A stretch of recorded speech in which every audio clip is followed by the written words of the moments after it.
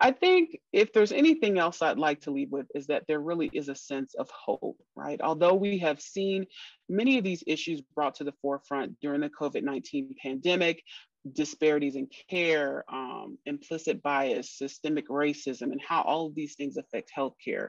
I think that there really is a move and a genuine push to address these issues, not only in the field of neurology, but in many other areas of medicine. So I'm very encouraged at the amazing work that's being done, not only in my field, but by my colleagues around the country to try to address and to really make meaningful change to improve the healthcare for everyone, not only with multiple sclerosis, but with all healthy conditions.